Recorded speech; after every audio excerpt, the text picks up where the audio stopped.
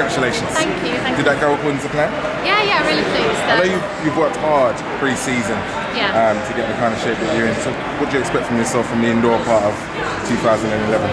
Just to really improve on what I've done last year. I think, coming here and running that time and winning has given me confidence going into the trials and Birmingham Grand Prix. So I'm just wanting to keep improving, keep pushing things, and trying to better year upon year.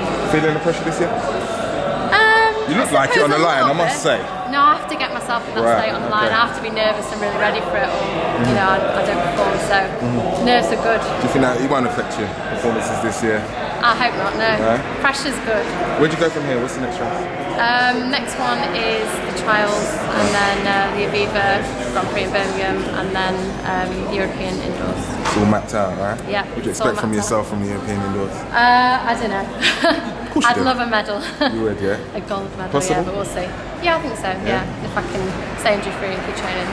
Is that a big focus this year, staying injury-free? Because obviously next year's something important, this year's something important. Yeah, it's one of the most important things being an athlete, so yeah, it's definitely. Feeling good, no niggles, right? Feeling good.